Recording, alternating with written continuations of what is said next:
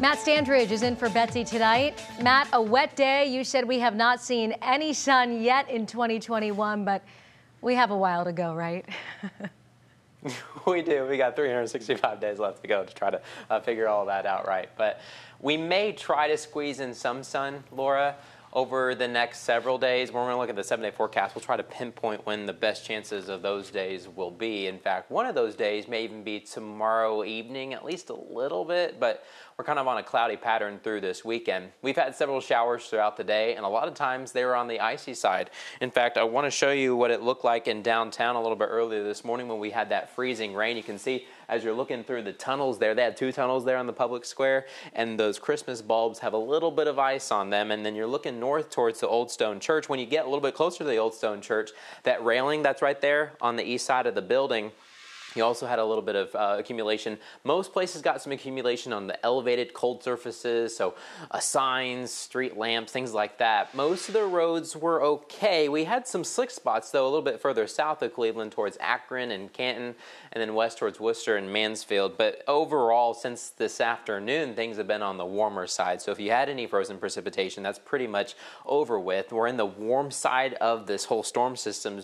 Low pressure is centered just towards our west and our neighbors in north central Indiana. This thing continues to track towards the north and east, so we just had a warm front pass on through. So now we're going to stay in those mid-30s for a while. But what's interesting is right where the low pressure is, there's a lot of mist and drizzle. You see where that's headed. It's headed right towards northeast Ohio.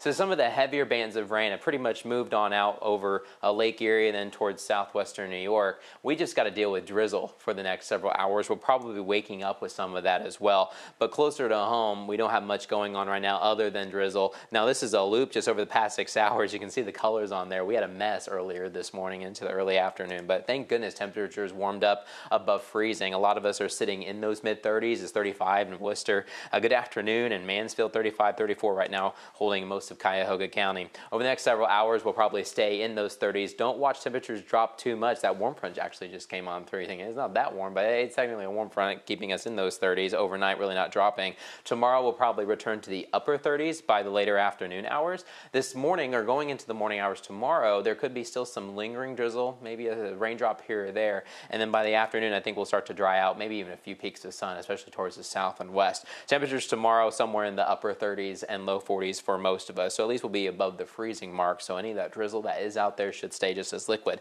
Here's your National Zymar hour-by-hour forecast because I want to show you snow chances later this weekend. Here's your hour-by-hour going into tomorrow. This is right towards lunchtime, 12 p.m. Most of the rain starts to leave. We should be a lot drier throughout the rest of the afternoon on your Saturday, but by the time you're waking up on Sunday morning, our next winter system will move on through. This is not a big winter storm, but we'll have a mix of snow and rain showers throughout most of your Sunday. It'll be pretty much on and off all day as temperatures stay right in those mid-30s, making the forecast kind of tricky. Whenever you just have mid-30s hugging across northeast Ohio, you get a mess, and we had a mess this morning. I think this one will be just a little bit colder, Laura, so there'll be a higher chance for snow rather than freezing drizzle. I think a lot of folks would rather take snow over that frozen precipitation. Your Union Home Mortgage 7-day outlook shows that over the next several days, I think we're just going to stay in the 30s. Our temperatures are not going to waver all that much. Laura, other than on Sunday with some of those rain and snow showers, I think next week looks fairly calm. There could be a few snow showers here and there, a few peaks of sun here and there, but the first full week of 2021